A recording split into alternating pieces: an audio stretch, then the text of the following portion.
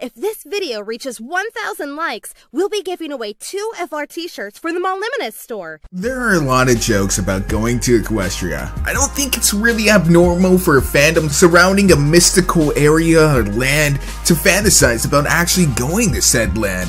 Whether you're one of the Lotro kids or WoW kids or any of the other MMORPGs, a lot of people love the immersion. They love to fantasize about actually going to one of those worlds. A lot of them don't think about the repercussions of such an event, such as you're not gonna have your iPhone.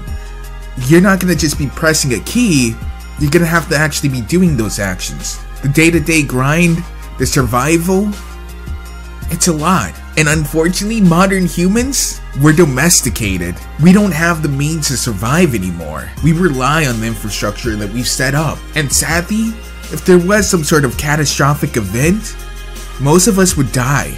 And eventually, we would die out. Humans as we know them would probably cease to exist quite quickly after an apocalyptic scale event. And new creatures would inhabit this planet. And that's the theme of today's video. What if Equestria isn't some place that we can go to?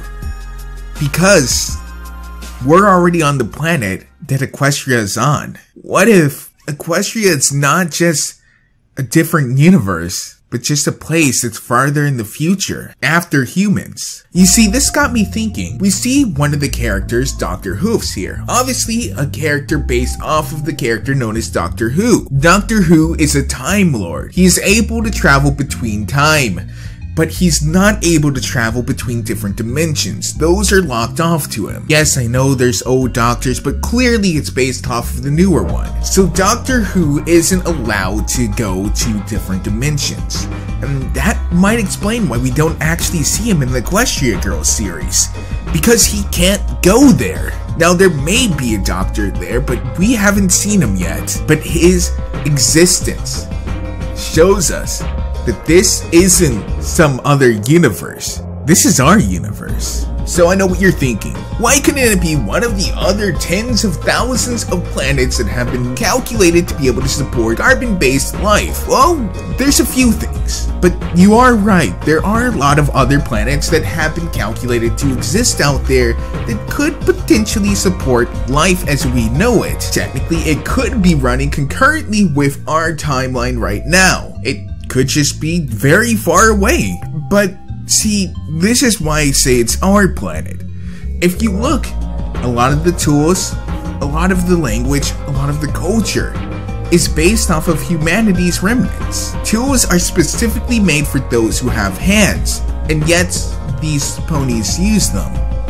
Shovels and the likes are definitely not made with hoofs in mind. In fact, for a lot of them, if they weren't able to just somehow magically stick it to their hoofs or use their telekinesis, they wouldn't be able to use said objects effectively at all. But why do they have them? We see that there are certain devices that are made specifically for ponies, but a lot of it is based on human design. There are 1,000,001 different ways our planet could have died.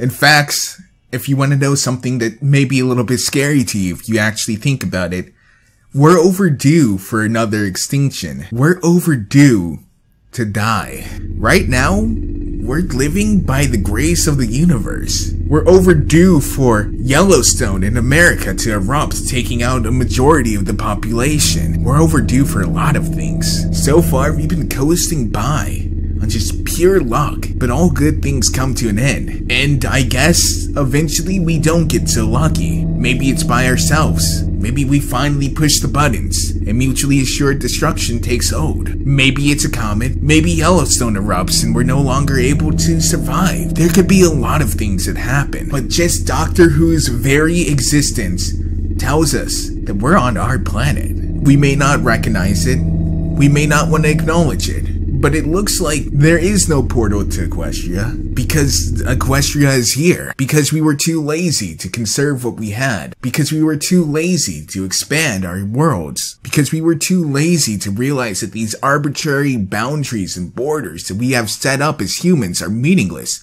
that skin color and nationality mean nothing if we're all dead. And maybe that's why this new world is so obsessed with friendship and getting along, because they've seen the horrors of war. They see the scars and remnants of this planet. If it was nuclear, that would explain the mutations of all these creatures.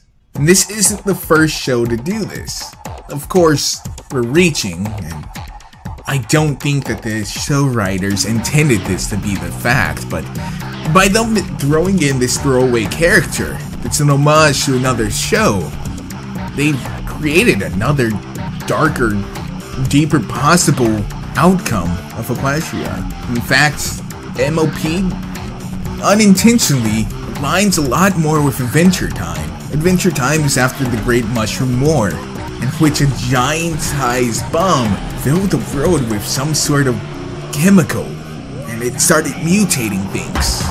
And eventually we get the world that we see today in Adventure Time. Shows have done this in the past, whether you want to acknowledge it or not. Just look at the Disney theory. Anyways guys, that's just my theory, a pony theory. I hope you guys enjoyed, and let me know what you guys think down below. As always, these are meant for fun, so don't take it too seriously.